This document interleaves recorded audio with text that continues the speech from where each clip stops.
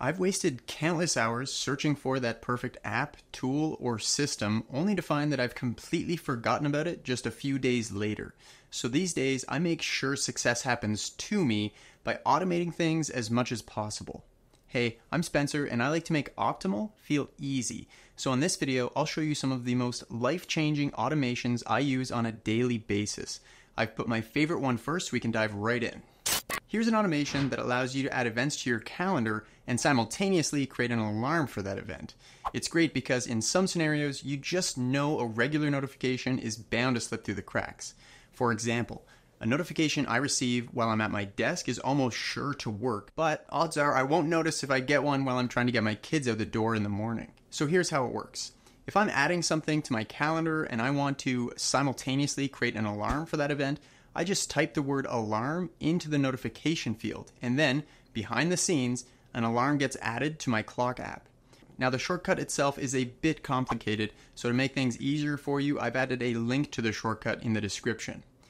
As I've set this up, the shortcut will find all of the calendar events in the next 24 hours where the location is set to alarm. Then it will create a calendar alarm for each of those events, and the name of the calendar event will become the label on the alarm. If you run the shortcut multiple times, it could add the same alarms over and over again, which gets really annoying. So to prevent this, I've set it up so that before it creates an alarm, it will check to see if there are any alarms for that event already. If there are, then it won't add another alarm. This introduces some limitations that I'm willing to live with, but you should be aware of them. If you move the event, the corresponding alarm will not update. It will only create one alarm if you have two events by the same title within 24 hours, and if you delete an event, the corresponding alarm will not be deleted automatically. If you're desperate to see a more complicated version of this shortcut that addresses some of these use cases, then let me know and I'll put one together for you. Or if you're feeling particularly industrious and want to add some of these enhancements yourself, then let me know what you come up with. Now, if you've already downloaded the shortcut, you can of course trigger this manually, but the real magic comes when we turn this into a true automation. So tap on the automation tab at the bottom of the shortcuts app and press the plus icon to create a new automation. This page lists all the options that can trigger our automation, so scroll down and select the one that says app. The app we want to choose will be calendar, and we want this to execute whenever the calendar is closed, and we want to select run immediately. Then tap next. Now we'll find the shortcut. If you've just added it, then it should be right at the top. It's called Convert Events to Alarms. Just tap on it to complete the setup. If you want to give it a test drive, open up the calendar, add an event at some point in the next 24 hours, and then set the location to alarm. When you're done, head over to the clock app and you'll see that the alarm was indeed automatically added. I actually just used this morning to help myself remember to send extra clothes to my kids' daycare. Hopefully you find it helpful as well. Call it ADHD, low willpower, or whatever you want, but between impulsive spending and forgetting to log my transactions, staying on top of my budget has always felt impossible. But now, staying connected to my budget is as easy as tapping to pay with my iPhone. This automation turns paying for something, logging it, and reflecting on it into one seamless action. Let me show you how to set this up using my preferred budgeting app, YNAB, which is short for You Need a Budget. But don't worry though, this works with any budgeting app that integrates sufficiently with iOS shortcuts. First, create a new automation, select the transaction trigger. This works best if you're using just one card, so make sure to select a single card from your Apple Wallet and toggle the automation to run immediately. Using the transaction trigger is key because it gives us direct access to the transaction details, which we'll use later on in the shortcut. Tap Next and create a blank automation. Search for your budgeting app, in my case YNAB, and tap Add New Transaction. Here's how we can configure it. Set the amount to shortcut input, but remember, the shortcut input contains several pieces of information, and we just want one part of that. So tap it again and select amount specifically. For YNAB, I leave both the payee and category blank because YNAB will automatically recognize payees based on my location and suggest categories based on how I've categorized previous purchases. Finally, select the account or card this transaction corresponds to. The next time I tap my card, my phone will automatically start logging the transaction for me. I can make changes or add a note if I want, but for the most part, all I really have to do is hit save. In the case of YNAB, I immediately see how much money I have left in that category for the month. Because logging the transaction and reviewing my balance is now all part of the purchase process, you may find that, like me, you become a bit more budget conscious on a moment-to-moment basis. By the way, if you like these sorts of tips, then I'm sure you're going to love my free guide to the top free apps to dial in your morning routine. You can check that out via the link in the description below. Let's talk about what I call the super notification. Has this ever happened to you? You realize using your to-do list could change your life. You know as long as you look at it frequently, you'll always stay on track. But then you never check it. It's frustrating, and if you haven't given up, maybe you've tried alarms, alerts, or calendar notifications to try and remind yourself to check your to-do list more frequently. But let's face it, sometimes you ignore those notifications. You're not near your phone when you get them, or you miss them altogether. What if there's a better notification? A super notification? Check it out. I might find myself using all sorts of different apps on any given morning. For instance, I often like to check Kijiji while I wake up, but with the super notification, whenever I close that app, I'm suddenly whisked straight back into reminders. And the same goes for plenty of other apps. When I'm done checking the weather or checking my email, I could find myself staring at my to-do list again. Instead of relying on a notification, which is easy to miss, you'd get a gentle nudge towards your to-do list at the exact moment you're likely to notice it most. Like I said, I call this the super notification, and you can customize this pretty easily to funnel yourself toward whatever app you choose. I personally use this to funnel myself back towards my morning routine, but for the sake of simplicity, I'll set this up to funnel us back towards reminders. Okay, here's the setup. Open Shortcuts on your phone and go to the Automation tab. Tap the plus icon and choose Create Personal Automation. Scroll down and select App. Next, choose the apps that you frequently use. For example, you might select Clock, Gmail, and Safari. Set the automation to run when an app is closed. Trigger the automation immediately and tap Next. Now let's define what happens when this automation is triggered. At its simplest, all you really need to do is just add the Open App action. Then select Reminders.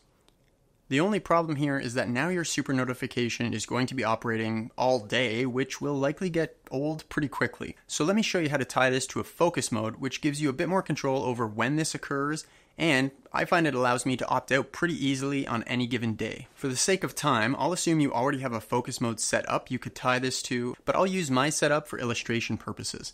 I have a focus mode that runs every morning called Post Sleep that helps me get through the morning routine. So I'll find the Get Current Focus action and then add the If action. I'll set this up so that if the name of the current focus is Post Sleep, then I'll open the app Reminders. Otherwise, we won't do anything. Now, anytime you close one of those pre-selected apps, without missing a beat, you'll be redirected to your to-do list app. If on any given day you want to opt out of this pattern, then you can simply turn off that focus mode. And of course, feel free to experiment with different apps, conditions, or times of day to suit your needs. Do you ever get frustrated when your iPhone screen rotates around unpredictably? Most of us just leave the orientation lock toggled on to prevent this, but then we run into apps that sometimes work better in landscape mode. It's definitely a first world problem, but manually toggling the orientation lock on and off all the time drives me nuts, so let me show you how to automate this and make your life just a little bit easier. To set this up, you'll need to create two separate automations. Open the Shortcuts app, go to the Automation tab, and tap Create Personal Automation. For the first automation, select App as the trigger. I usually keep Orientation Lock turned on for daily use, but for some apps, landscape mode can be super helpful. And for those apps, I want it to be able to turn off automatically. So choose whatever apps you want to use this for, make sure Is Opened is checked, set this to run immediately, and then tap Next. Add an action by searching for Set Orientation Lock, and set it to turn off. This ensures that when you open one of these apps, Orientation Lock is disabled, so you can fully use their landscape functionality. Tap Done to save. Now, if I check, you'll see my orientation lock is on, but as soon as I open YouTube, it automatically turns off. No manual toggling needed. Next, we'll create a second automation to re-enable orientation lock whenever you close one of those apps. Go back to the Automation tab, create another personal automation, and again, select App as the trigger. This time check Is Closed and choose the same apps as before. Set this to run immediately, and then tap Next. Add an action for Set Orientation Lock and set it to turn on. This will make sure Orientation Lock is re-enabled once you leave those apps. Tap Done to save. And that's it. Well, this isn't a perfect solution for every situation. It at least lets you specify default behaviors for your apps and cuts down on some of the frustration of manually managing the orientation lock. I've recently learned a lot about limiting evening light exposure to optimize sleep, and I've even installed smart lights all around my house that turn red 1 hour before bed, allowing me to wind down effectively and still maximize my melatonin release. I'll try to release a video on how I set this up, but for now, let me show you how to set up a shortcut that dims your phone flashlight far below its lowest setting.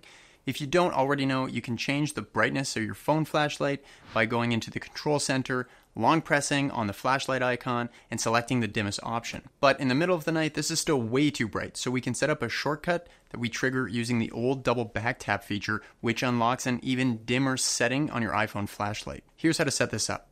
Open Shortcuts and tap the plus icon to create a new shortcut. Then tap the search bar and search for Set Flashlight. Then tap it to add it to the shortcut. Then tap the blue text that says Turn and change it to Toggle. This will allow us to use the same shortcut to turn the flashlight on or off. Then tap the blue caret on the right to see more options and turn the slider all the way down. Preview the shortcut by tapping the play button in the bottom right, and you'll see that it turns the flashlight on and it's at an extremely low dimness. It's important to name this shortcut before moving on to the next step, so I'll name mine Nightlight. I'm still using an iPhone 12, but if you have an iPhone 16 or 16 Pro with that nice new action button, then you could set this up so that you could trigger this shortcut with the action button. Awesome, but if like me, you haven't upgraded yet, then we'll use the old double back tap feature instead. Open up Settings, and honestly, the easiest way to find it is just to swipe down and reveal the search bar and type back tap. Once it pops up, tap on Double Tap. Now, this feature is part of the accessibility settings, so you'll notice some preset options for controlling the system or turning on accessibility features. These are great, but we're going to take it a step further and trigger a shortcut instead. So scroll down the list of options and select the shortcut you want. I'll pick Nightlight since that's what we named it. Then exit out of these settings.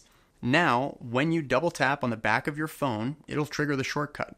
Double tap again and it turns it off. As a bonus, no matter how you've turned your flashlight on, if you want to turn it off, you can just double back tap and that will do the trick.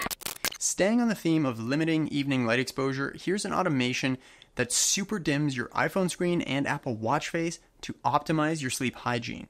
We're going to create a new automation, and while you could trigger this to occur at a specific time, I prefer the flexibility of tying this to a focus mode, and in this case I'll tie it to my pre-sleep focus mode. This method makes it easy to control when the automation triggers, and I've found it works more reliably for my needs. Make sure it's set to trigger immediately, and once that's done, we'll set up a simple series of actions for the automation to perform.